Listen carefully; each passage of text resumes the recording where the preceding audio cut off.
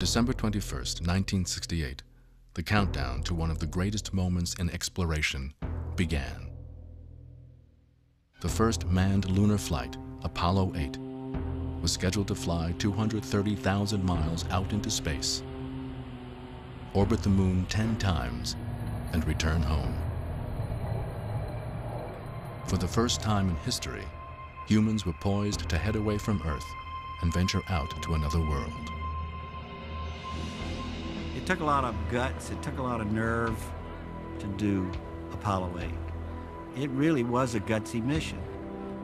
The biggest thing about Apollo 8 that I was impressed with was that the country let us do it. It showed the real capability of this country, the real willingness of this country to do things which were forward-reaching and took some nerve to do. We knew that the Russians were hell-bent to do the same thing, and by golly, we were going to get there first. But I really didn't think they'd get them back. I just didn't see how they could. Everything was for the first time, everything. While everyone knew the stakes were high, few realized the full level of risk NASA was assuming on Apollo 8. Even its flight operations director privately set the chance of a safe return at just 50%. Across the country, Americans watched in awe as Apollo 8 set out on man's first journey to the moon. It was all there in our emotions as they took off. It was a combination of concern for their safety and knowing that this was this great pioneering venture. Roll pitch program. Roger.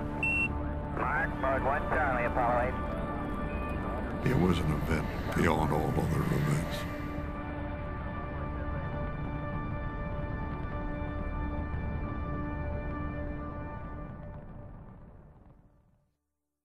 We choose to go to the moon. We choose to go to the moon.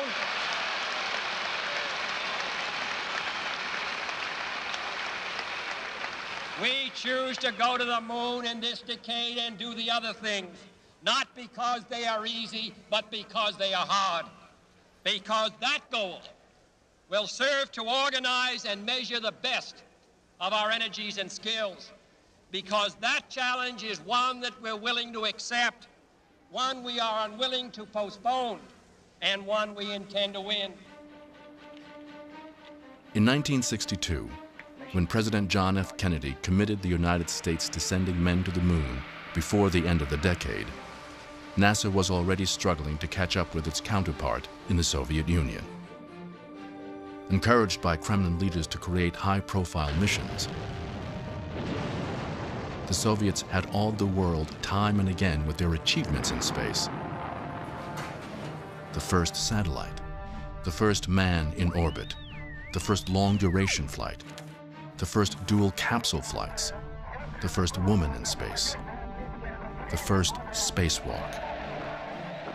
In the eyes of the world, through the mid-1960s, the Soviets were the leaders in space exploration. NASA wanted to beat the Russians. That's what this program was about, to show the world that the American system and the American way of doing things could do great things, and that was as much a public relations goal as an engineering goal. To move ahead of the Russians and land a man on the moon, NASA launched the ambitious Apollo program.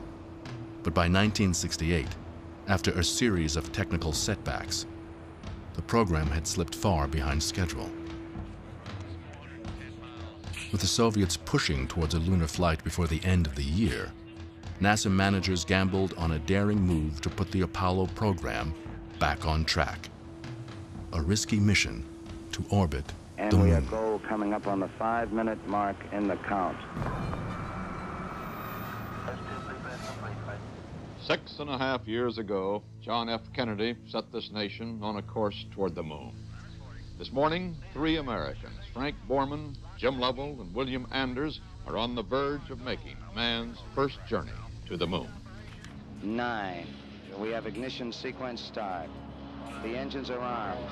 4, 3, 2, 1, 0.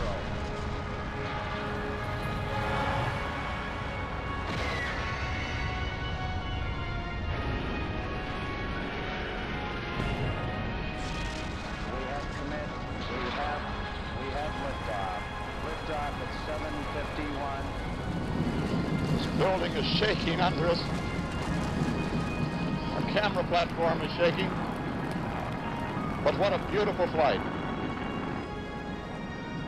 Man perhaps on the way to the moon. Booster flight out, you for stage. We'll go, buddy. Apollo 8 Houston, you are a go for staging, over. The crew's been given a go for staging. And there is the staging. See the first stage cut off. These three brave men are the Columbuses of space, wrote the New York Times. The first of the human species to embark upon the exploration of our solar system. Flight no, altitude coming up now. Looking real good. 8 minutes into the flight, Apollo 8 was traveling at a speed of 17,000 miles an hour. Systems are go. And soon they were orbiting 115 miles above the How you Earth. doing, Fido? We're go, flight. Altitude is nominal at this time. Roger. The Apollo 8 crew, all former fighter pilots, was commanded by Air Force Colonel Frank Borman. A hard-nosed West Point graduate, Borman viewed his mission as a key battle in the Cold War. He was so focused on getting his crew home safely that he had fought to eliminate any risk he could, even arguing unsuccessfully against bringing a TV camera on board. Flying his first space mission, Bill Anders was a meticulous engineer who had trained as a lunar landing module pilot. But on Apollo 8, his main job would be surveying the lunar landscape for future landing sites, while taking the first up-close photographs of the moon. Cast from a different mold than his crewmates, James Lovell Jr. was Apollo 8's command module pilot and navigator. Unusually easygoing in the precision-minded world of Apollo, Lovell's job would be to confirm the capsule's navigation and fire the rockets during all critical maneuvers. As Apollo 8 prepared to leave Earth orbit, Lovell had already spent more time in space than any other human being. Apollo 8, how do you read on the high gain? Yeah, reading you loud and clear, Bill. How me? 2 hours and 45 minutes into the flight, the crew prepared to fire their rocket again for trans-lunar injection, TLI, the step that would catapult them out of Earth orbit and on their way 230,000 miles to the moon. Go ahead, Houston. Apollo 8, you are a go for TLI, over. Roger, understand. We're a go for TLI. Since 1961, when the Soviet Union flew the first manned flight, 34 Soviets and Americans had orbited the Earth, but no one had ever headed straight out. The farthest that any astronauts had ever gone from the surface of the Earth was 850 miles on one of the Gemini flights. That is about like looking at a peach and skimming the fuzz on the surface of a peach. We're talking about a much bigger step. Apollo 8, you're looking good. Roger. The engine on the third stage lights up, and they can feel themselves accelerating out of Earth orbit. And within minutes, they are farther from the Earth than anybody has ever been before, and they're going farther, and they're going faster. And on the computer readouts, you can see the velocity galloping upwards. Flight Fido, no, altitude coming up now. Looking real good. Flight booster, we have static data. They're getting up to 25,000 miles an hour, which is what it takes to get you out of the Earth's gravitational well and onto a path for the moon. Apollo 8 Houston, trajectory and guidance look good, over. We're predicting cutoff 2:55:58, and it looks exactly nominal here. Roger, Apollo 8, good here. As Apollo 8 embarked upon their 6-day mission, they left behind a deeply troubled planet.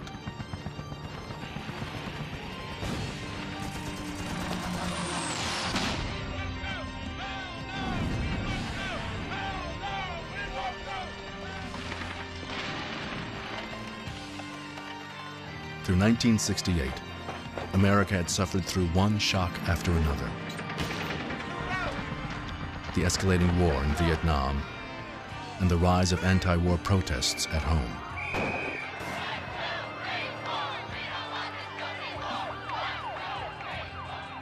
the assassinations of civil rights leader Martin Luther King Jr. and presidential candidate Robert F. Kennedy, race riots in the cities, and chaos at the Democratic National Convention. As troubles mounted in the outside world, NASA had been struggling for nearly 2 years with its own problems. In January 1967, before the first manned Apollo flight had even flown, a flash fire erupted in the Apollo 1 capsule, killing the crew during a routine drill. NASA immediately grounded manned flights for 18 months, as engineers furiously redesigned the Apollo capsule. The next 5 unmanned tests of the massive Saturn V rocket system, including flights that were called Apollo 4, 5, and 6, were hampered by technical problems that sent the rocket team back to the drawing board again and again.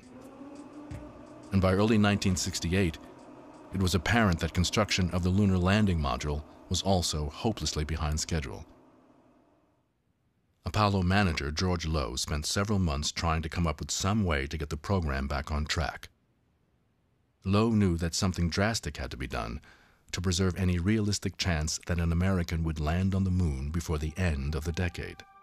Low very quietly reviewed the situation and came up with this brilliant idea to take the second Apollo flight and instead of sending it into Earth orbit with a lunar lander that wasn't going to be ready, send it to the moon without a lander.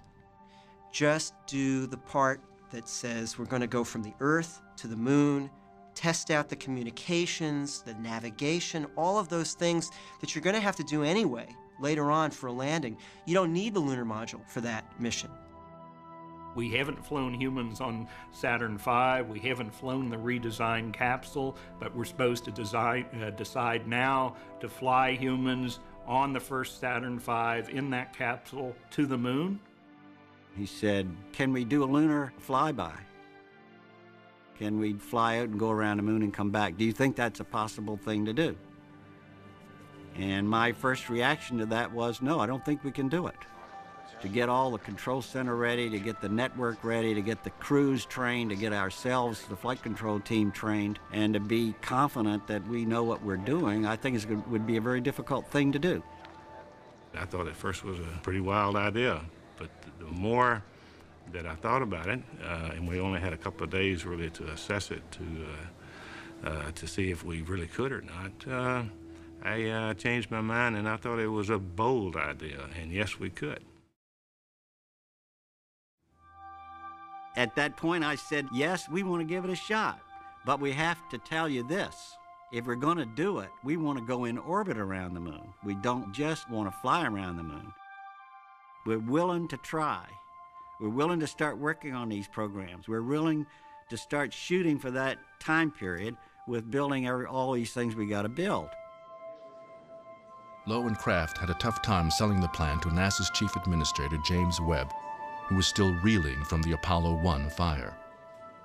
Webb told his managers that their idea would put the whole program at risk.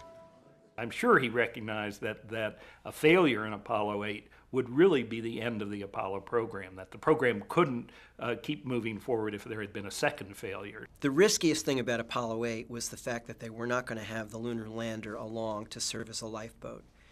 The plan had always been that in case you have an engine problem on the command ship, that you'd have a whole other spacecraft there to get you out of trouble.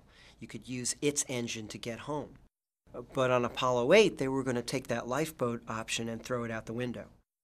If these 3 men are stranded out there and die in lunar orbit, Webb told his deputies, no one, lovers, poets, no one, will ever look at the moon the same way again. But despite his objections, by the end of the deliberations with his staff, Webb wearily agreed to allow some exploration of Low's plan as a potential alternate mission. He said it was insane, Kraft and Low were told, but he didn't say, don't do it. The whole thing just clicked into place. It was like perhaps it had been out of focus if I had thought about it, but the Apollo 8 decision was the gate opener to the landing. My husband came home and he as best he could, said what he had just volunteered for. And I was trying to absorb what he was telling me. And this is August. You haven't tested the capsule yet. December? That's what, 3 some odd months? But usually you train for a year. What? To the moon?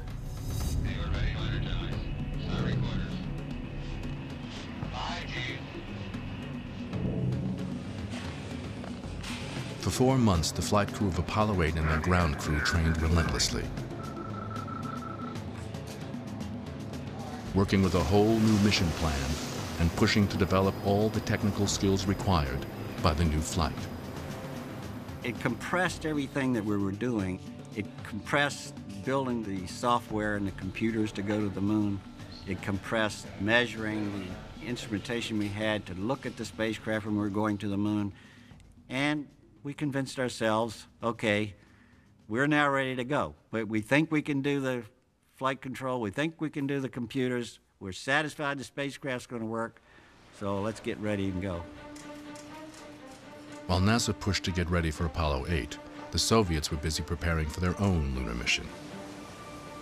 In mid-September, they sent a capsule looping around the moon, carrying turtles, mealworms, and a life-sized mannequin. Then in mid-November, Zond 6 carried another payload around the moon. Knowing that the Russians had a brief window to launch a lunar flight in early December, Americans sensed that the race to the moon was coming down to the wire. NASA's worst fears were realized when the CIA sent word in late November that a Soviet rocket capable of carrying 2 men was moving into launch position. Just a month before Apollo 8, it looked like the Soviets would outmaneuver the Americans once again. People in our country were convinced that we would be the first to land on the moon because they were used to the fact that we were always the first. The first, the first. What no one outside the Soviet leadership knew was that both unmanned Zond flights in the fall had problems during re-entry that would have killed a cosmonaut. In the upper reaches of the Soviet government, a heated debate was underway over whether or not to risk sending men on a December flight to the moon. We could have done it 6 months earlier. 2 of the crews had passed all the tests and trials. Certainly it was only the indecisiveness of our chief designer at the time, Vasily Pavlovich Mishin, that caused us to fall behind in this program. As NASA managers held their breath, the window for a Soviet launch came and went. Soviet leaders were ultimately unwilling to risk a crew without another test flight. While the Apollo 8 astronauts made final preparations for their flight at Cape Canaveral, their wives were left in Houston, caring for their families on their own. I would say they were probably gone 6 days out of every week. We had to fend for ourselves. I mean, we didn't expect them to worry about us, and I would say that we probably kept many things of the family to ourselves. As much as I tried to hide my fears, even from myself, it was not easy on any of us, and it wasn't easy on our children, especially the older children who understood what was happening. We'd say how proud we were, how confident we were, and then I'd go back in the house and kick a door in. I mean, I thought, they're rushing it, they're leapfrogging, they're too anxious to get it going, and I just sort of figured maybe you'd better face up to that and give it some thought and stop living in this cocoon, because this time it's not just another test flight. We thought, we're in this is our life, we're military wives, we're not trained for this, but this is the kind of life we live. And there were other wives in other parts of our country at that time who were wives of people missing in action in Vietnam, who were wives of fighter pilots fighting in Vietnam, and that's what our role would have been had it not been this. As the training for the new mission progressed, Frank Borman was approached by Deke Slayton about his next flight. With all the changes in the flight schedule, it now looked as if Apollo 11 would be the first attempt at a lunar landing. In the typical crew rotation, that assignment would fall to Apollo 8's backups, Neil Armstrong, Buzz Aldrin, and either Fred Hayes or Mike Collins. In this case, though, Slayton wanted to give Apollo 11 to Borman with his crew intact. But without consulting Lovell and Anders, Borman cut off the discussion. For the sake of his family, he told Slayton, if he could get Apollo 8 home safely, it would be his last flight. Just weeks before liftoff, outgoing President Johnson asked the astronauts to leave Cape Canaveral to attend a gala dinner at the White House. The wives were flown from Houston to the White House, and all I remember is being extremely nervous because the Hong Kong flu was going around. And I don't remember anything about what happened in the East Room. There was some operetta or show put on, and all I heard was coughing and sneezing and thinking, this crew will be sick on the flight. They shouldn't be here. At the end of that program, we said goodbye to them in a room full of people. And he gave me some tapes that were to be played if something happened to him. And I think we were very aware when we said goodbye that this could be goodbye.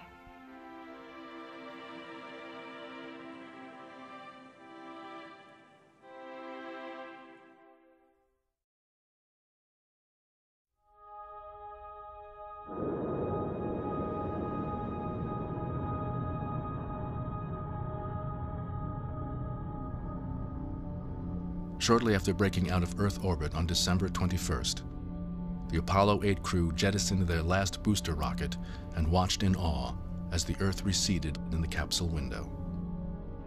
I can see most of South America, all the way up through Central America, the Yucatan, and the peninsula of Florida.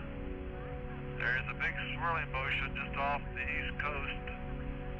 And then going over towards the east, I can still see West Africa. Good grief, it must be quite a view.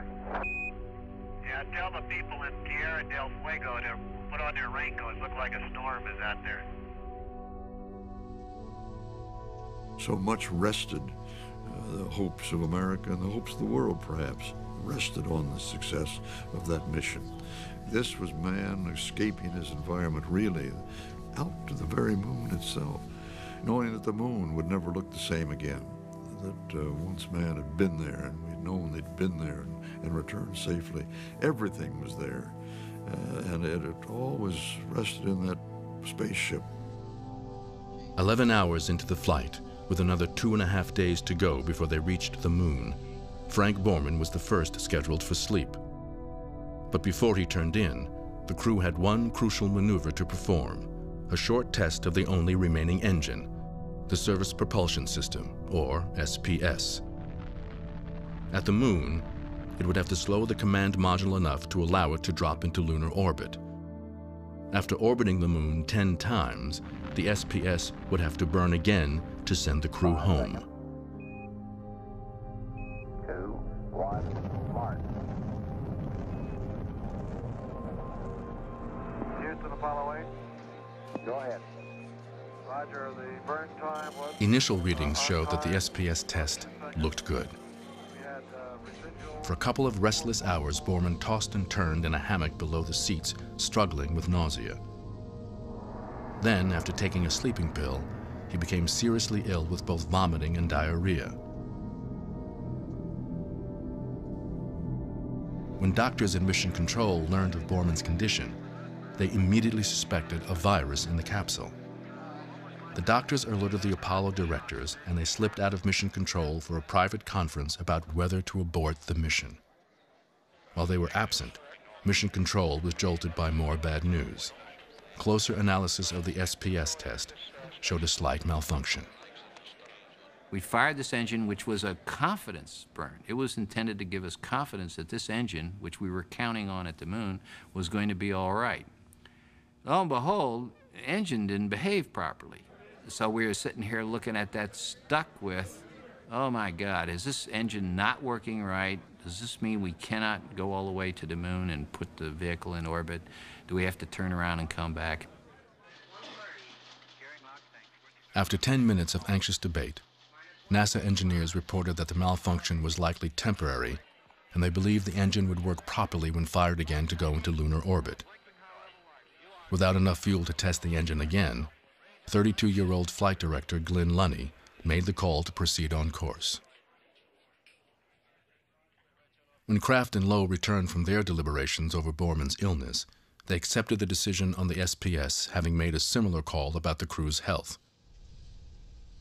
By now, the commander was feeling a little better, and the other astronauts were showing no signs of infection. Though off to a rocky start, the mission would continue as planned. At 2 p.m. on December 22nd, the second day of the mission, networks interrupted Sunday programming for the first televised broadcast from Apollo 8.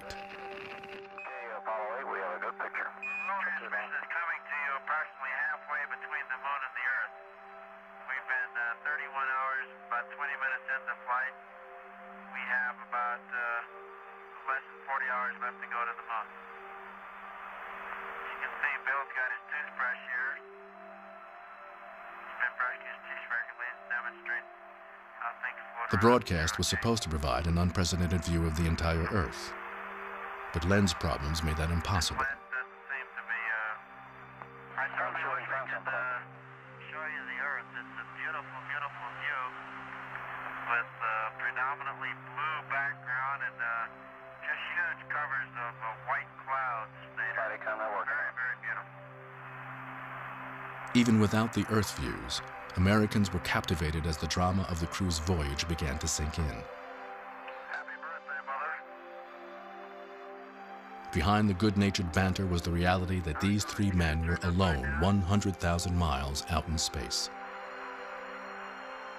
moving farther and farther away every minute. So I'll be signing off here and looking forward to seeing you all again shortly. Goodbye from Apollo 8.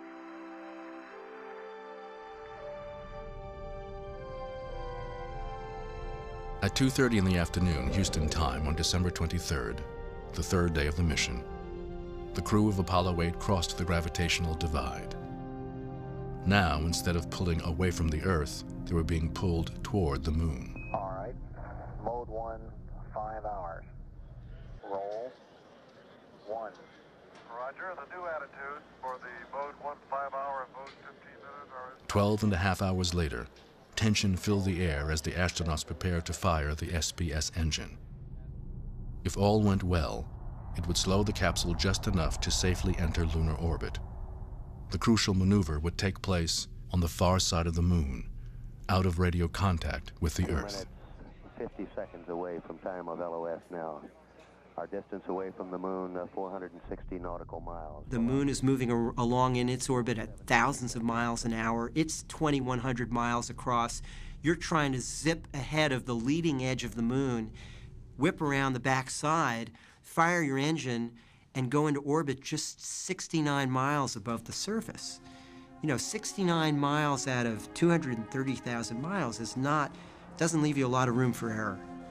1 minute to LOS, all systems go. The backup crews and nearly every flight controller gathered in the control room. Current altitude away from the Moon, 377 nautical miles. At 3:59 a.m. Houston time, the spacecraft curved behind the Moon. We'll see you on the other side.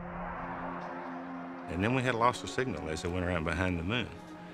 And it was rather depressing all of a sudden. It was a letdown, like, well, you know, what's going on? We don't know. We can't talk to him. And the first thing that I heard was from Glyn Lunny, who said, this is probably a good time for everybody to take a break. And I thought, that's the dumbest thing I've ever heard. How can we take a break when the spacecraft and the guys are around on the dark side of the Moon? And you say, well, there's not much we can do to help them now. And we have a few minutes here, so it's a good time to take a break. If the burn went well, Apollo 8 would reappear in 36 minutes. If the SPS malfunctioned, the capsule could be sent hurtling into deep space or crashing to the lunar surface. These things seem to happen at night, always the middle of the night, Houston time. Wives had brought food over and we had tea and coffee, and we were sitting around with the squawk box waiting for this thing to occur. My children were all upstairs asleep. I knew I had the full responsibility of them, and so I did worry. But I tried to not think beyond that because it was such a huge step for the U.S., for the world, for mankind. It really was. 10 minutes after losing communication with Earth, Jim Lovell fired the SPS engine. With the command module traveling backwards, the SPS burned for 4 minutes to slow the capsule into lunar orbit roughly 70 miles above the moon's surface. In mission control, everyone tried to remain calm as they watched the minutes tick away. As they were coming around behind the moon, I had set up 2 countdown clocks, one if the burn was not successful and one if it was. Apollo 8, Houston. Apollo 8, Houston. Houston, Apollo 8, over. Hello, Apollo 8. Well, we've got it. Apollo 8 now in lunar orbit. There's a cheer in this room. This is Apollo Control Houston. Switching now to the voice of Jim Lovell.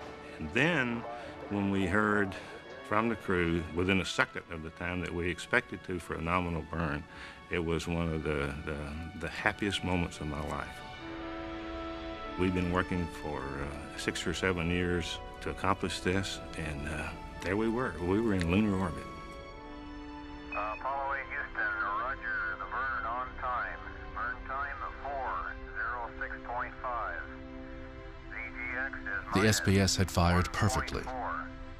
It was 4 a.m. on December 24th, 1968, and for the first time, human eyes looked down on the far side of the moon.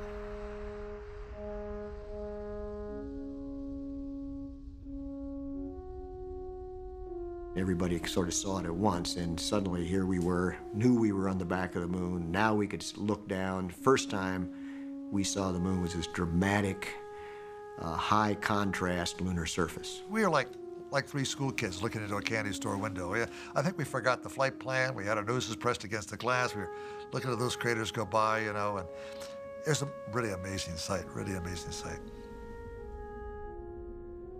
Apollo 8 would orbit the moon 10 times over the next 20 hours. While the ground crew tracked the gravitational influences on their spacecraft, the astronauts were busy surveying for future landing sites.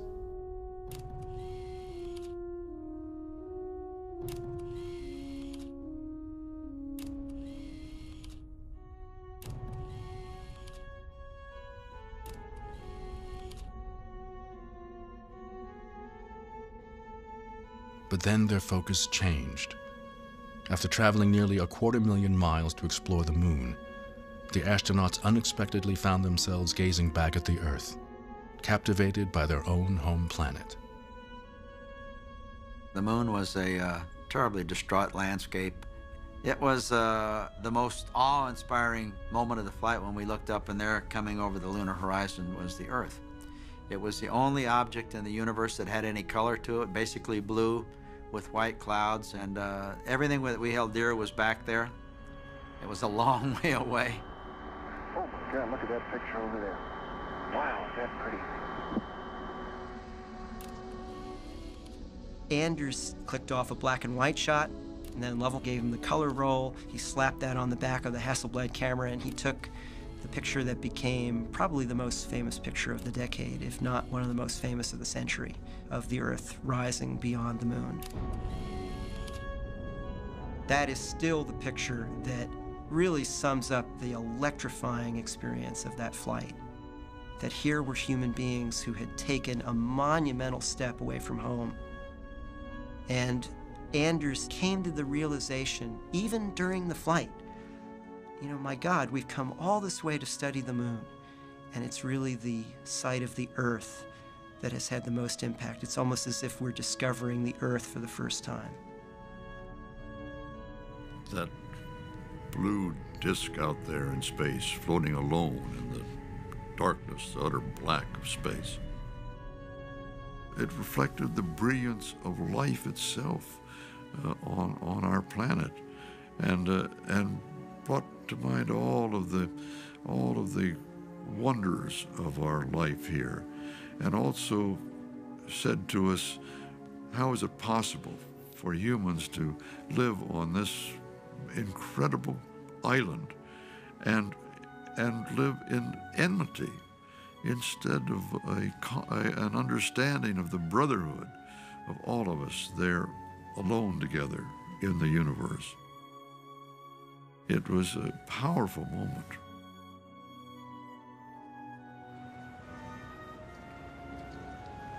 As the Apollo 8 crew looked homeward, around the world, millions of people were united by the same impulse, stopping for a few moments to stare skyward at the distant moon. It was Christmas Eve. I got in the car and I was driving home, and there was the moon. It was just absolutely beautiful. I looked at it and I'm, oh my Lord, they are there. I mean, it was, you know, to look up at the moon and say, my husband is going around that moon at this moment.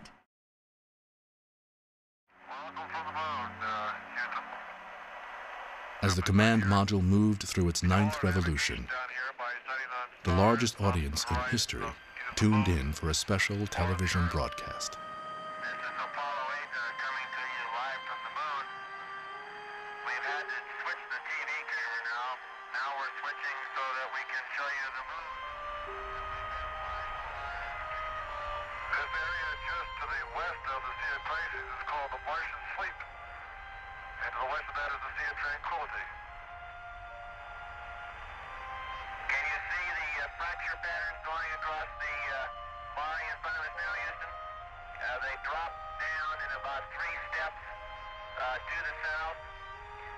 For 20 minutes, the astronauts cataloged the mountains and craters they were passing over.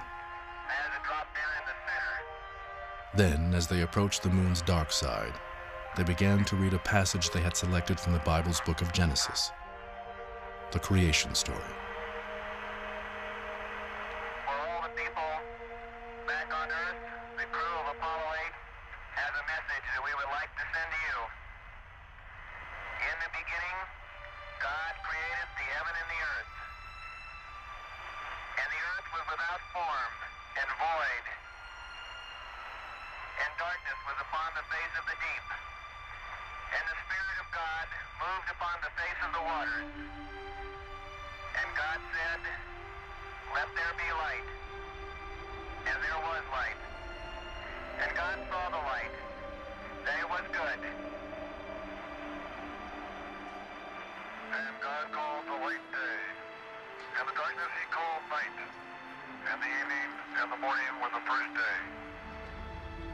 The thing about Apollo that sets it apart from every other event in the history of exploration is that human beings could share in the event as it was happening.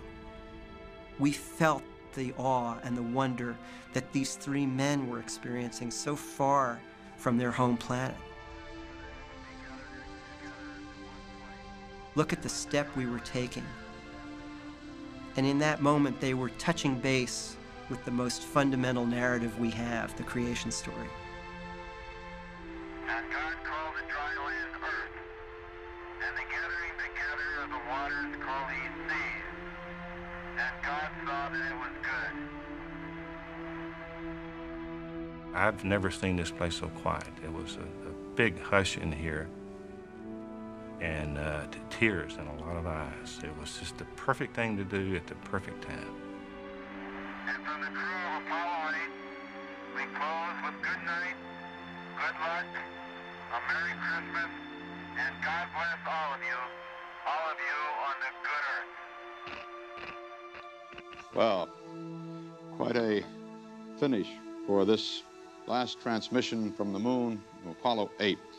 From their television cameras there, 230,000 miles from Earth, some 70 miles above the surface of the moon.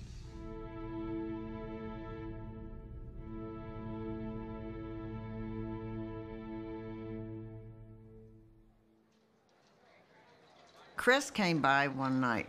I said, hey, Chris, you know, I'd really appreciate it if you'd level with me.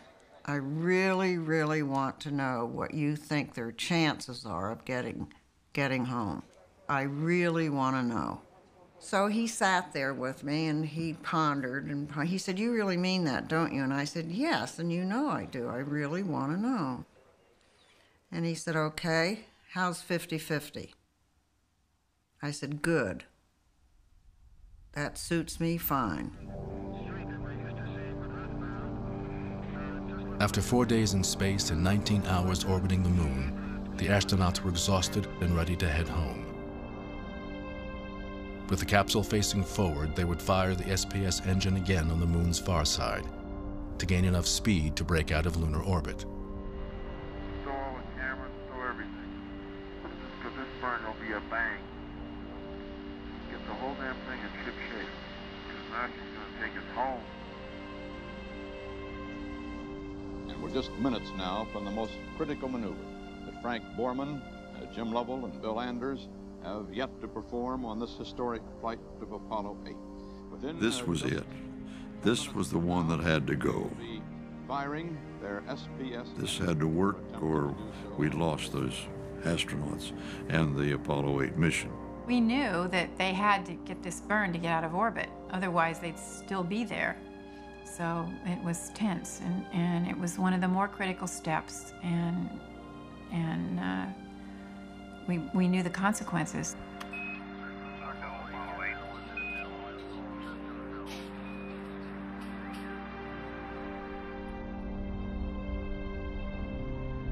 Shortly before midnight, Apollo 8 curved around to the far side of the moon, losing contact with Earth for the last time.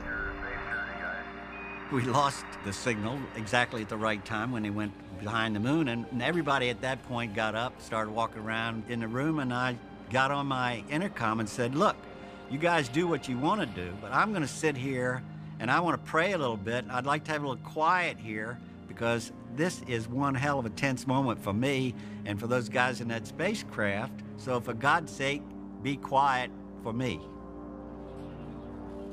Apollo 8, Houston. Apollo 8, Houston. And there was just dead silence. I mean, you really could have heard a pin drop. No one was breathing. No one was moving and waiting to hear something, because all you heard was Mission Control saying Apollo 8. You know, it was a one-way transmission. Apollo 8, nothing, nothing, nothing, nothing, nothing. Apollo 8, Houston. Apollo 8, Houston.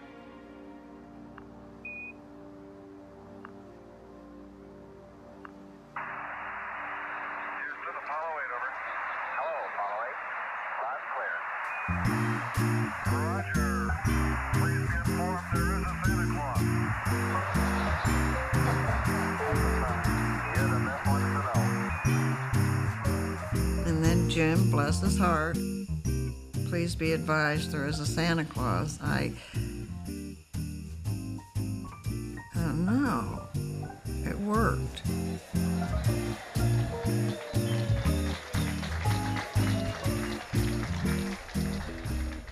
It would take 2 more days in space, but the Apollo 8 astronauts were on their way home.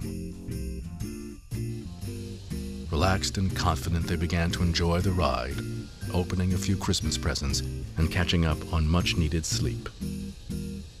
It was Christmas Day, and one of the things we had Christmas dinner. We had that wet-packed meal of turkey and gravy that Frank didn't want to have on it originally, but now he thought that was a pretty good idea, and we all had a turkey dinner. Deke Slayton had secretly put in one of the compartments where we had our food 3 little bottles of brandy. They were the airplane type brandies, you know, just a little tin, gift brandy. And as a welcome back, of course, you know, Frank wasn't about to let us drink it. I think when you go out on the edge, like we did, sometimes the rewards are things that you never even anticipate. This was the one time when I saw that everybody in the world seemed to admire what we had done and that it was for a peaceful purpose. It was a Cold War act, but it wasn't an aggressive act. You know, Apollo was an adventure that wasn't just on the scale of a nation trying to do something great, but really all of humanity trying to take a giant leap forward. The impact of seeing the Earth as a planet, as a very small, very distant, and apparently to the astronauts, fragile-looking ball in the blackness of space. That is a moment that ranks up there with any in the human species.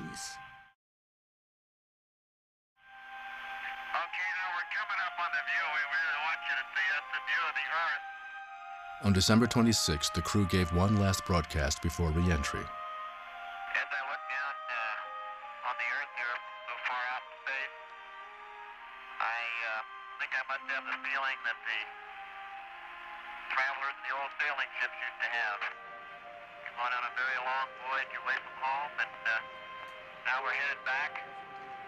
And I have that feeling of being proud of the trip, but still happy to be going back home and back to our home port. Roger, Bill. We should be glad to get you back, too. Well, until then, I guess this is the Apollo 8 crew signing off, and we'll see you back on that good Earth very soon. The flight of Apollo 8 is nearing its end. Ahead for astronauts Borman, Lovell, and Anders is the fastest and the hottest re-entry that man has yet made into the Earth's atmosphere in this age of space flight. Oh, here we go. When Apollo 8 began its re-entry, they were traveling at 25,000 miles per hour. That's the air glow we're starting to get sweated out, gentlemen. What? Well, okay, we got... God damn, this is going to be a real ride. Hang on. The spacecraft started to rumble, and it was the first fire coming off of the heat shield, and we now could detect the G-forces. And pretty soon it looked like we were inside a blowtorch. 105 G, switch on. Okay, we got it. EMS, hang on. Oh, the G's. For what G? In the command module, after a week of weightlessness, the astronauts could feel the gravitational forces building. Oh, okay. 5. We would dig into the atmosphere until it sustained the maximum amount of G's and thermal load that the spacecraft was designed to take. Then we start out again. Then we'd roll over 180 degrees and start back down. In the Pacific Ocean, 900 miles southwest of Hawaii, the crew of the USS Yorktown prepared for the recovery. Ken Mattingly just put in a call and just frankly labeled it a radio check. He's gotten no responses yet.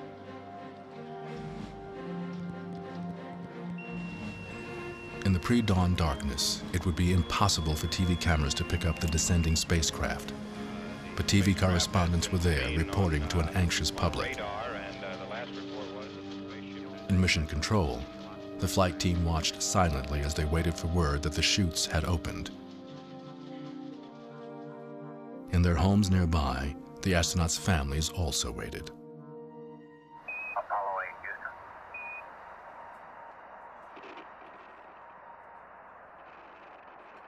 Apollo 8, Houston. VHF antennas recovery. VHF AM simplex. Beacon's going on. Apollo 8, Houston. You got it, Jim. You got the call. Give him a call. Okay. Houston, Apollo 8, over. Apollo 8, Air Boss 1, go ahead. Roger, Air Force 1. We indicate 8,000. We can't see the chutes, but we're going down very slow. Roger, this is Air Boss 1. You're sounding very good, very good. You have been reported on radar southwest of the ship, about 25 miles. Welcome home, gentlemen, and we'll have you aboard in no time.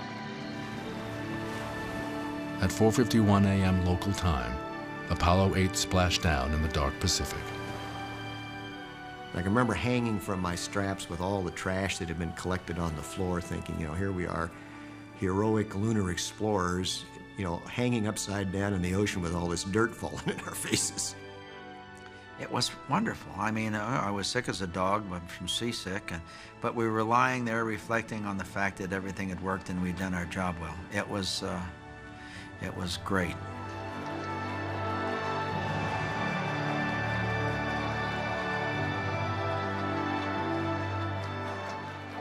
In Houston and around the country, there was a sense of relief and celebration unlike any mission before.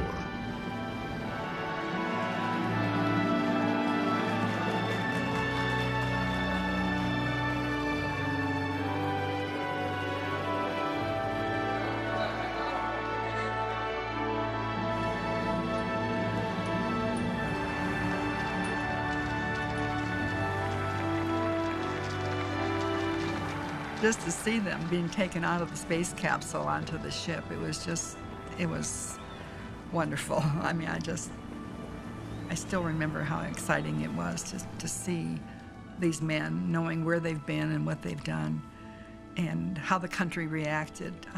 I don't think it impacted on me until they came back. I was just so shocked that they really were heroes, so to speak, and I never thought of it that way to start with, but they really were. Frank Borman, Jim Lovell, and Bill Anders were hailed throughout the world for their heroic feat. They were given ticker tape parades in New York, Houston, and Chicago. Named Men of the Year by Time magazine, and honored before a joint session of Congress. Even the Russian state newspaper published an editorial praising their infinite human courage and daring. But for Frank Borman, the most memorable accolade came from a stranger who sent a 4-word telegram. "Thanks," it read. "You saved 1968. We did it. We overcame the obstacles, we overcame the fire, the problems with the lunar module, the problems with the Saturn V that we had, and we did get people around the moon before the Soviets. We knew that this was the beginning of a grand new adventure. It was a moment at which people put aside the trauma of that year and their own day-to-day concerns and were just taken out of themselves, as only this kind of an enterprise can do, to let you see beyond yourself. That was the real legacy of Apollo. And the real impact of Apollo 8 was that we had a perspective that was a mountaintop experience for the entire human race. And from the crew of Apollo 8, we close with good night, good luck, a Merry Christmas, and God bless all